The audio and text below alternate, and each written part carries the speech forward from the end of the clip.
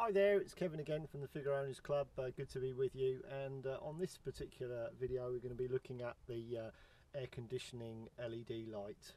Now this little mod has come through from Simon Smith, our forum guru, and Simon's done a little article in Figgyworld as well about this, which I've actually printed off here. Always useful to print the articles off if you're going to do the work, because obviously it gives you a reference, and we try and include pictures and stuff. So just going to have a look at what it is I'm talking about. So if I just start the old car up, little bell. So here we go. Okay, so what we're talking about is this little light here. Okay, so basically what should happen is this light should come on and be pretty bright. Obviously it tells you when the air conditioning's on. Now if I flick the air conditioning switch up, you can hear it kicking in. That's off. Ready? Okay, you can actually hear it kicking in. Now on this particular car, it just so happens if I kick it in, nothing's happening with the light, so I think the LED's gone completely. So the first part obviously is to take the little knobs off, which pull out. And then what we need to do is we need to leverage this assembly off, and it's actually held in by clips.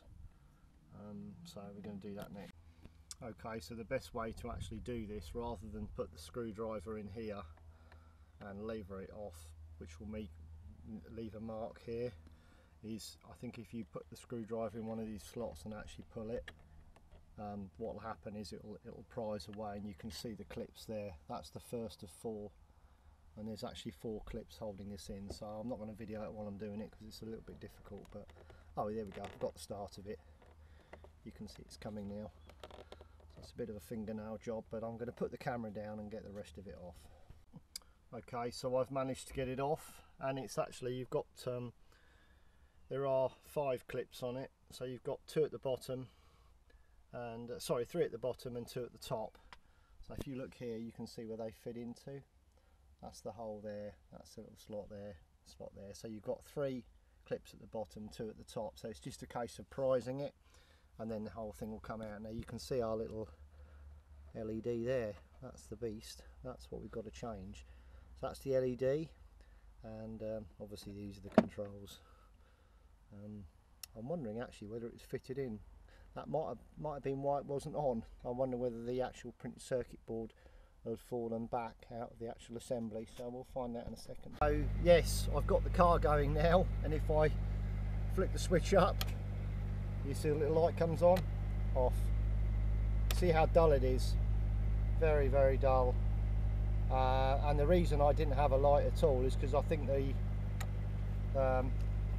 this assembly, printed circuit board assembly, had actually fallen back, and you can see it's supposed to be pushed into this little slot there, you can see. So basically it shines through, and you've got air conditioning. You can see it underneath there.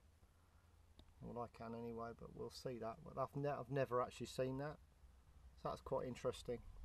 So the LED was working all along, although it's very dull. It wasn't working at all for me because the board had actually wasn't connected inside the assembly. So interesting. Okay, so what I've decided to do, because it's very tight to pull the assembly out and do it in situ within the car, I've actually decided to cut it, keeping a little bit of colour on the board so we can see the orientation of the green and the black, making sure we're going to get it round the right way. And what I'm now going to do is I'm going to take this printed circuit board into my workshop, and I'm going to do the modifications in there, so I think it'll be much easier, and then simply join it with a bit of heat shrink sleeving onto those wires and put it back together. I think it's going to be much easier than trying to solder it actually in situ. I did notice on Simon's pictures that he had quite a lot of cable that he could pull out, so mine seems to be quite tight, so I'm going to do it that way. But if you've got a lot of cable and you can obviously get the board right out, then you could probably do it in situ. Okay, so back in the workshop now, and as you can see, the board. And just quickly show you what I've got here. We've got the resistors come in packs of 10, and we've got the LEDs again 10 LEDs. That's the LEDs. And the total cost when I brought these was £2.58 for the 10 LEDs and 10 resistors. So a very cheap job, to be honest. So what we're going to do now is we're going to unsolder both the LED and the resistor, and then we're going to insert the new LED and new resistor. And a good way of doing unsoldering, if you're going to do it, obviously you can just use a soldering iron and try and pull it out, but another quite nice item is what we call a desoldering suction unit, and you can get these from Maplins. What happens is basically when you put this onto the solder and you pull it like that, it pulls the solder out. Much easier to remove components from PCBs. So I'm going to do that next. Okay, so that's the LED, the old LED and the old resistor out, and you can see the holes they've come out of. So quite a quick job.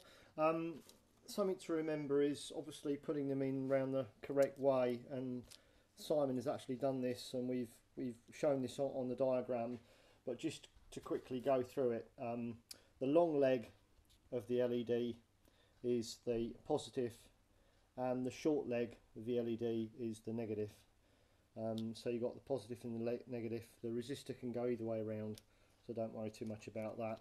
And obviously when it goes onto the card, make sure that you've got these around the right way as well. So looking at the board, all you need to do is make sure that it corresponds with this. So we've got the positive and the negative here, and the same here. So the black is the negative, the green is the positive, and making sure you got it around the right way. So all you need to do really is lay this on top of the diagram and copy it. So quite easy to do really. Okay, so nearly ready for soldering now. Just showing you what it looks like. Quite easy to see. So printed circuit board's now finished. Got the new LED in there and the new resistor, and obviously that now needs to be inserted into the back of the unit. Now what I have noticed that Simon's done is he's put a couple of blobs of aerodite on these little tags here, and in fact this one's broken off, which is one of the reasons I actually think this board was actually not even onto the assembly. So I'm going to just aerodite these two areas here before I put it back in. So back in the car now, just installed the unit, the assembly here, so it's all back in its place, and obviously you just need to put the 4 knobs on, so it clips in quite easily. So moment of truth, everything off, here we go.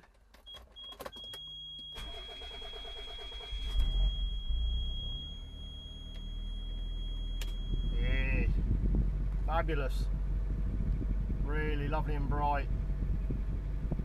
So fantastic little mod, Simon. Really good, nice and easy to see. You can actually see you've left the it on now, which is a good thing. So I hope you've enjoyed that video. Obviously thanks for tuning in, and I'll see you on the next one. And again, thanks for Simon Smith for this fabulous little update. See you soon. Cheers. Bye.